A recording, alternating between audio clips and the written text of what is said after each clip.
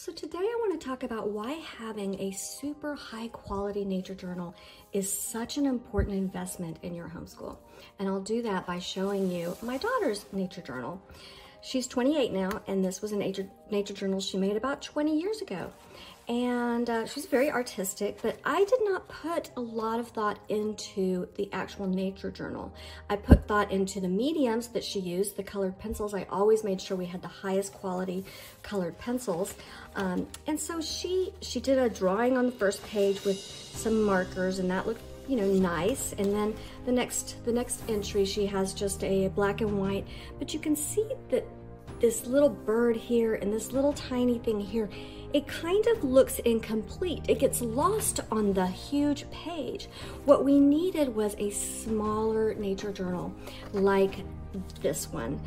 These nature journals are small enough that whatever your child is drawing will look complete on the page and will give them confidence in creating nature journals. When they have the opportunity to create something and it looks beautiful on the page, you want to use, of course, the highest quality art materials, but you want to have a high quality journal as well, because this becomes an heirloom. It becomes a keepsake.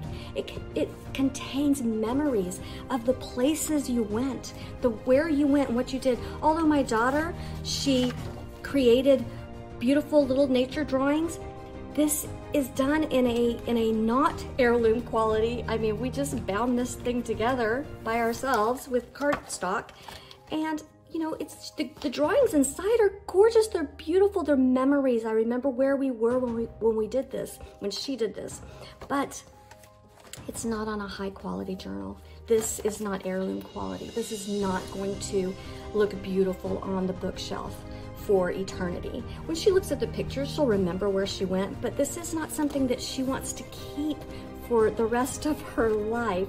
Although the drawings inside are beautiful, I may actually take them and have them bound into something because I wasn't thinking about high quality.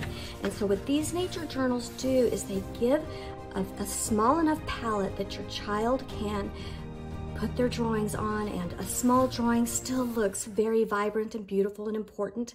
It's just a little leaf or a little bug. It doesn't matter, it's important, and that is what you want, is it not to get lost on a large page. You want the child to be able to use watercolors. For example, this is all watercolors. This was wet, and it came out beautifully because the paper is quality. It's watercolor multimedia paper, 140 pounds, cold pressed, and it gives your child an opportunity to use any medium they want when they are adding to their nature journal. And a quality nature journal like this will make them want to do their best work. It will give them motivation to think carefully about what they're going to be putting in their journal, and to observe and to really put their heart into it. And so that's why I created these nature journals, because they are what I wish I had when my children were young. I wish I had known that this was going to be such an important part of just our memories, our keepsakes from all those years of homeschooling, because everything they do now can become a keepsake, and so you have to think quality. I also have a nature school bundle, nature study bundle, where I have the highest quality colored pencils that come with it, a magnifying glass, and a nature scripture. This is trust in the Lord with all your heart and lean not on your own understanding. In all your ways acknowledge him, and he shall make your paths, he shall direct your paths. So 3 different colors for the backpacks, or the day packs, and then there's 2 different colors for the journals. And so that is what I'm offering you, because I believe this is gonna bless you, and for years and years to come. You want to use the highest quality products when you're nature journaling.